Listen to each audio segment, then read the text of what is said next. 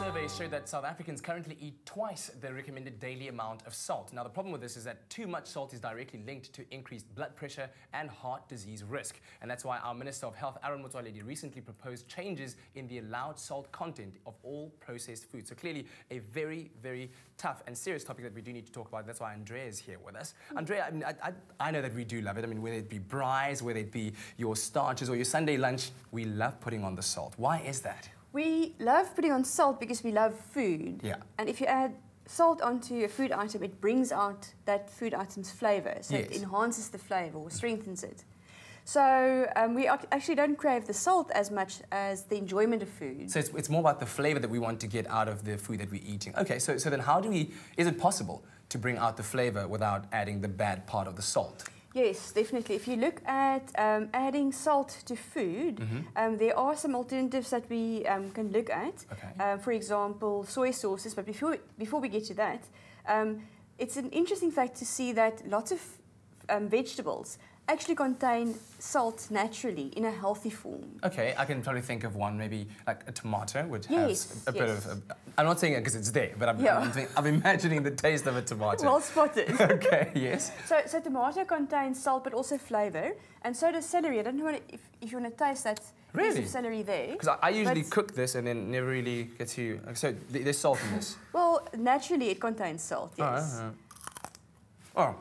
There it is. So if you cook quite a lot of it. That's right. Yes, it's quite salty. So if you cook like a stir fry or a stew or a soup, and you add your tomatoes, and onions also have natural salts in them, and celery, it's adding salt in a very healthy form and flavour. So that would allow you to use less salt added to your cooking process itself. Yes. But unfortunately now we can't add celery, onions and tomato to every single recipe we cook. So what can we do? What are the healthy alternatives? Well, other healthy alternatives are fresh herbs like basil and parsley, also add flavour.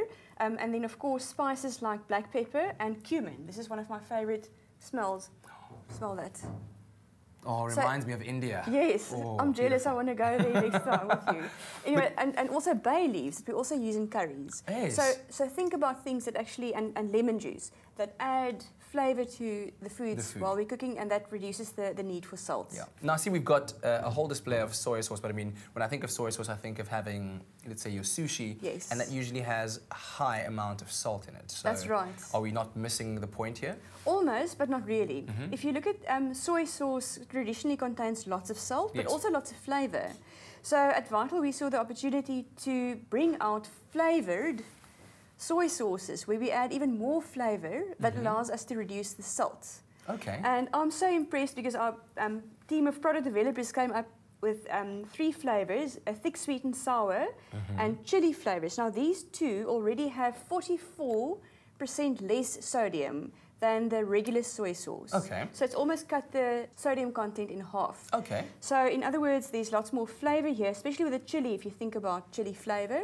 So that allowed us to use less salt. And then the real star of the show is the garlic, ginger and sesame, which contains 60% less sodium. Wow. So if you want to cook, even in salad dressings and where you need to add flavourant, these soy sauces, also with the different flavours, add fantastic flavour, but with a lot less salt. So now that I think about it, so when you are cooking, I mean, usually I'd make a nice little stir fry. You take the 60% less that has the garlic and the ginger, so you're adding a lot of the flavour, but a lot less of the salt. So you can actually, at the end of the day, end up using less of it too. Exactly. Yes. Okay, okay, all right. So I think I'll try that out at home, try and make some interesting recipes. But you do have a challenge that you want to put out there to the country. Definitely. Well, the one challenge is put there by the Minister of Health for industry to try and reduce the salt content of the processed foods we eat. Not only the flavourings, but other foods as well.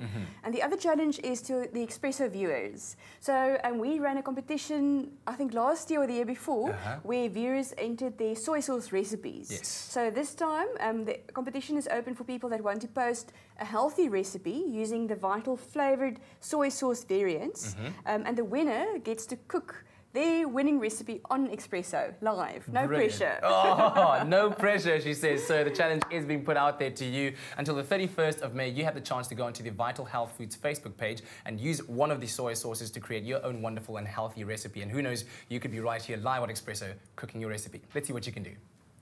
For 30 Rand a year, you can subscribe to the Vitalize magazine and receive nutritional advice, fitness tips and amazing recipes. Visit vital.coza today.